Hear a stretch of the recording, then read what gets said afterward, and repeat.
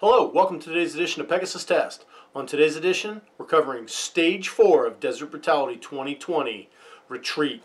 Alright, in this stage, it's just what the name implies. Instead of moving forward like you normally do on a shooting stage, you're moving backwards the whole time. So they take you down to the end of the target bay, and you have two IPSC steel targets in front of you. Off to your right, you have a diamond plate target that's out of view of everybody that's way back on the spectator section. And this is a crafty way to make your pistol safe from moving backwards and to keep you from having 180 problems. So you fire off 2 shots at the left target, get 2 hits, get 2 hits on the right target, drop your magazine, and then the round in the chamber gets fired at the remaining target. Now, I had a special exemption here. I had a Browning high power. Obviously, if I drop the magazine, the gun's not going to work because it has a magazine safety. So I talked this over with the RO. He told me, take that shot, then drop the magazine and clear it, and he would be fine with that. And that's exactly what we did. Once you've done that, you pick up what they call a rocket launcher. In reality, it was just a storage tube for a 120mm main gun round, but I digress. You pick that up, and you dash back to the first trench. Drop it near or in the trench with you. You go in with your rifle, and those same 2 IPSC steel targets you engage with your pistol, you now engage with your rifle. You get those, go back, pick up the rocket launcher again, go past a few fighting shell scrapes into the second to last trench, 2 shots on the left, 2 shots on the right, recover the rocket, go back to the final trench, and 2 on the left, 2 on the right, and then you're done.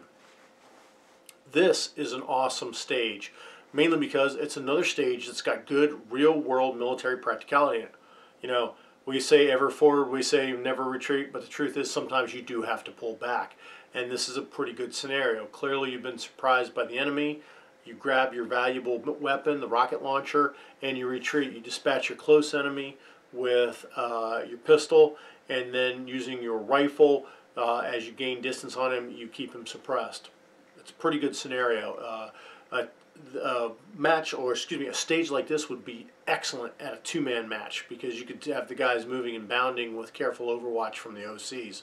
I mean, this was just a blast. I enjoyed it both days, both times I shot it in both Retro Heavy and Armored Plus P. We'll go over my Armored Plus P performance in that video later on. Shooter ready. Ready. Stand by.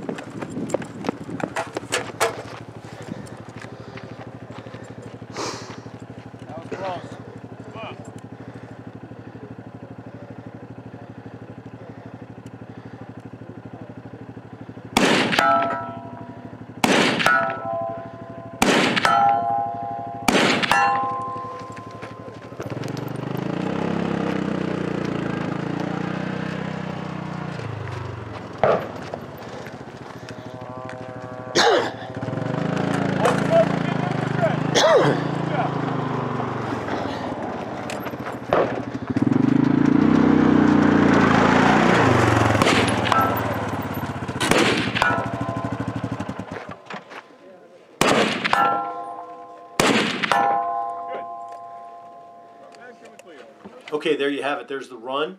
Not a bad run. Don't remember my time offhand, but it wasn't too bad. Seemed to be right there in the pack with everybody else. I do have to apologize. My aim cam that I mentioned in stage 3 that the cold had just killed, it did it, the cold was still affecting it. I did get video. The problem is somehow the sound got deactivated. Not sure how that occurred, but it did. And while I have POV video, there's no sound to go with it. And quite frankly, in this particular stage, I don't see where the POV was offering anything that you didn't get on the regular camera. At Desert Brutality this year, the aim cam really failed, had all kinds of problems, and I'll cover each of those problems I have on as the stage that comes up that's applicable to the problem. But in general, this is a camera that served all right at Finished Brutality. It served me well at Tiger Valley and the zombie match. But yeah, this time around, Desert Brutality basically killed the unit, and it pretty much failed. It's just not up to the rigors of this type of competition. If you're doing some skeet, trap, some IPSC, it's probably fine, but the Brutality style matches is just too much for the gear. We hope you're finding our coverage of Desert Brutality 2020 helpful and informative. Please comment, like, and subscribe, and tune in tomorrow for Stage 5.